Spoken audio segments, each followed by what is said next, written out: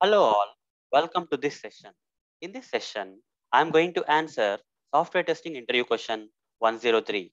That is, what is Spike in Agile Scrum? Before I explain what is Spike, let me explain a problem that you may face in Agile Scrum due to which Spike is required. Okay, so let me explain you about the problem in Agile Scrum due to which the Spike is required. Okay, so what is that problem in Agile Scrum? As you already know, in Agile SDLC model, we have Scrum methodology. In the Scrum methodology, the development will happen in the form of sprints. Sprint 1, Sprint 2, Sprint 3, Sprint 4, Sprint 5, and so on. Right? Every sprint is an iteration here, which will have a duration of 1 to 4 weeks. Okay. Depending on the project, the sprint duration will have 1 to 4 weeks of duration. Okay. So in that particular sprint, some stories will be assigned. Okay. Some user stories will be assigned. User stories are nothing but the requirements. These requirements will be assigned to each and every sprint. If before the sprint starts, these user stories will be assigned to the sprint, and by the end of the sprint, the development team, that is developers and testers who are working in this project, okay, have to complete these user stories. They have to develop it and test it by the end of the sprint. That's what we generally do in the Agile Scrum. Okay, so we work in the form of sprints, where in each and every sprint, some user stories will be assigned, and these user stories need to be completed by the development and testing team by the end of the sprint.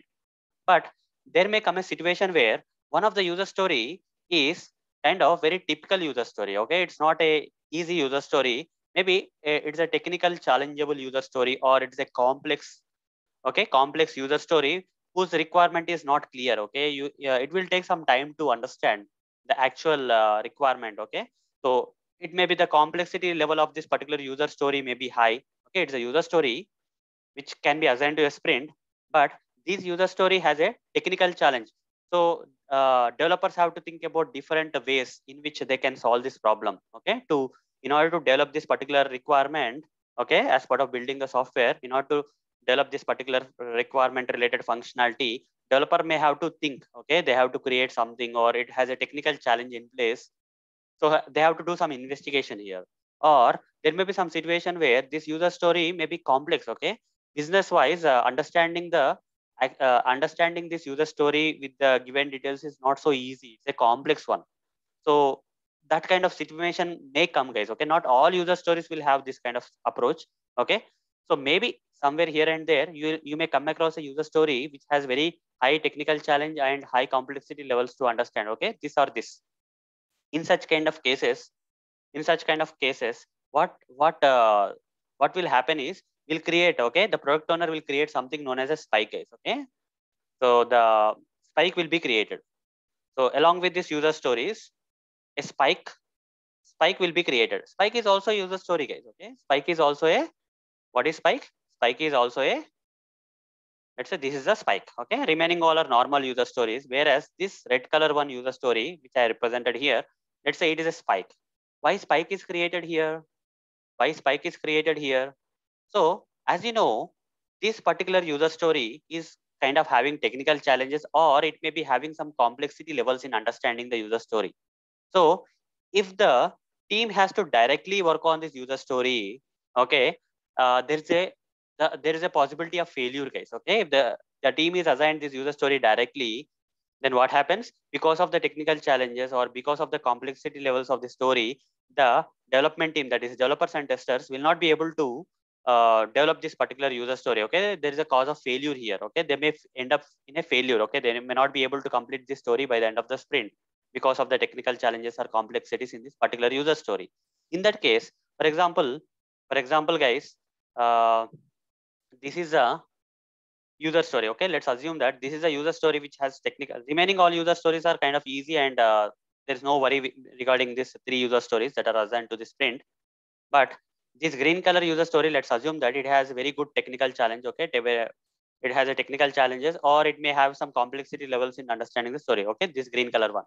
So if the if the development team is assigned with this particular green color user story directly, they have to work, there is a possibility of failure. Okay, they may not be able to complete this user story by the end of the sprint because of the technical challenges, or they don't know what to do. Okay, so they don't know what to do, or it has a complexity levels, guys. Because of that, they are unable to understand the user story. So here, what is required? What is required, guys? Okay, to solve this problem, what is required? Investigation is required. right?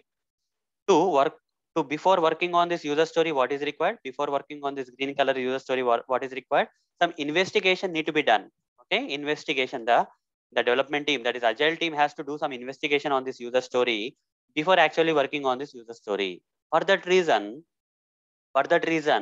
this particular sprint, along with this complex, complex or technical challenge user story, this sprint will be assigned with something known as a spike. Okay, this red color thing is nothing but a spike. Spike is also user story. Okay, spike is also user story, but this user story is created with an intention of doing an investigation on this green color user story. The user story which is having the complexity or technical challenge, right? Okay, to do the investigation on this user story which is having the technical challenge or complexity levels, a spike user story will be created and assigned to the sprint.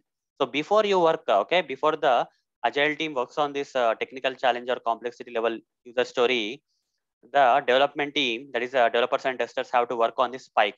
As part of, they have to do the investigation. Here, by doing the investigation, you are not producing any you are not building any software or functionality of the software here. Okay, the output of this spike is not about the producing any functionality. They are not developing or testing any functionality of the software.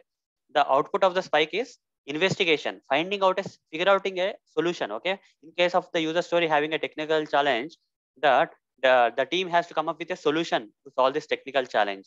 In case this particular user story is having a complexity level in understanding, okay, so here investigation need to be done to understand the user story. Okay, with the help of other meetings and all, this user story need to be investigated.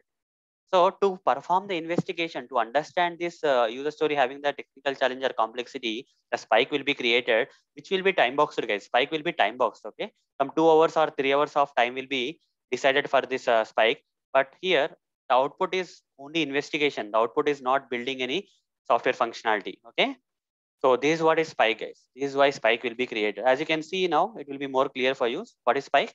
Spike is a time boxed user story which is created with an intention of doing investigation. Okay, here you are not building any software functionality. Here, the agile team is going to use this time boxed user story, that is spike, to do the investigation. Okay, so what will happen if you investigate with the outcome of this user story, which, where you are doing an investigation? This gives a possible solutions. Okay, if there is a technical challenge user story, right? For the technical challenge user story, this particular spike user story investigation will give you the possible solutions and also estimations. Okay, so now the agile team can estimate, because now complexity in understanding the user story. Okay, this particular actual user story, there is a complexity in understanding it. That's why a spike is created with the investigation. Okay, the now the agile team can understand this actual user story and they can estimate it properly. Okay, this is what is the this is what is spike is. It's a time boxed user story created for the purpose of investigation, whose outcome gives possible solution and estimations for the actual user story. Okay, this spike user story is created for doing investigation on the actual user story. That's what is spike is. So not every time spike will be created. Only when there is some user story which has some technical challenges or complexity in understanding the user story, then only a spike user story will be created with an intention of doing investigation on the actual user story. So that we can find out the possible solutions and the agile team can do the estimations for the actual user story. That's what is spike is. So what are the different reasons why spike will be created for the actual user stories? Okay, spike will be created for for investigating on unknown things. Okay, if there is a user story in which some things are not clear or unknown, okay, in that case a spike user story will be created. With the help of that spike user story, which is a time box user story, in that a given time, that is 2 or 3 hours, investigation will be done, and whatever the unknown things are there in the actual user story, right, that will be cleared. Okay, so before the actual user story starts, before the agile team starts working on the actual user story, they will do the investigation on this story with the help of this user story known as spike. Okay, which has a time box. Okay, then risks of failures. Okay, so if the actual user story has some technical challenges and multiple solutions are there, okay, here there is a possibility of failure if the story is actually worked directly by the team, and there is a possibility that the story results in a failure. Okay, the agile team may not be able to develop the story well. Okay, there is a risk of failure. But if a spike kind of user story which is time boxed is created for investigating the actual user story in case of technical challenges, right, in that investigation time, the out of multiple multiple directions of solving the technical challenge, okay, the investigation will result in a possible solution that development team can implement as part of the actual user story.